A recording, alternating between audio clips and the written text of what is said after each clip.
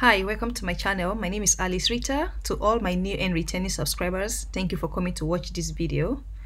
In my video today, I'm going to be telling you about setting up the style in Word document. If you've not already watched my last video where I talked about setting up your style before starting your writing, please check that out. However, in my video today, I just want to show you the latest updates and smart guide that can help you as you're writing along.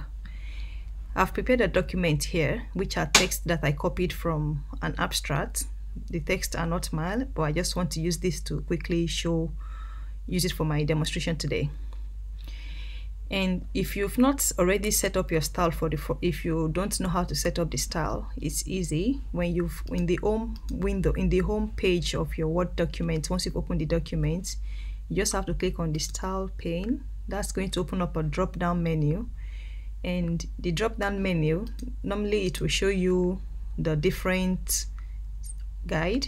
You can decide to set up your own by just clicking on new style and giving it a name. You can decide to name it as a chapter or sub-chapter or paragraph. Just give it a name.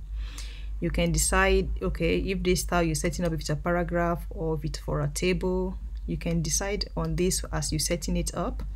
And also you can define the font type you want to use, the font size. If it's a main chapter, you might want to click that it should be bold. And you can decide if you want it to align to the left or to the right or center.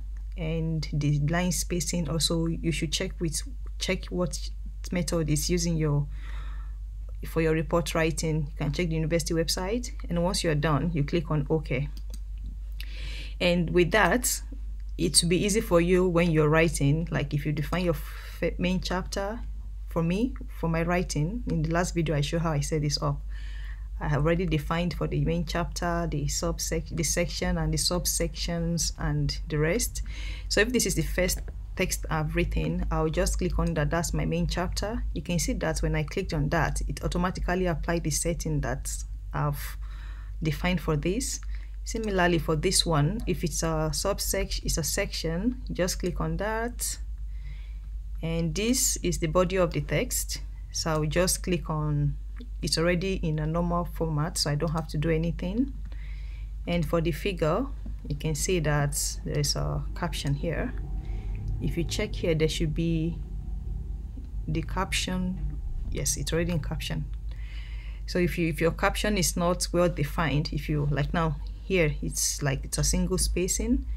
I prefer my caption to be double spacing, so I will just modify it and tell it that it has to be double spacing. When you click on OK, automatically it applies, and you can just do this for the subsequent page of the subsequent paragraphs that you have. So the part that I really want to talk about today that will make your life easy as you're walking along is that there is the latest updates. The style guide that is among the latest Word document updates that came into place, and that is after you've defined your style, you should click on show style guide. If you click on this, it automatically color codes your document so that you can know what style you've applied to the different section. Like here, our main heading, you can see that it's showing as an orange or red color. As section, it's showing in pink. The body of text is showing in blue. Similarly, you can see that here, where is the caption, it was able to assign its color to it and gave it a name. So if you are writing your thesis or report, so that you don't have the headache of when you're generating your table of content, you should try and use this show style guide after you've defined your style. I hope you find this little updates very helpful. And until next time, bye.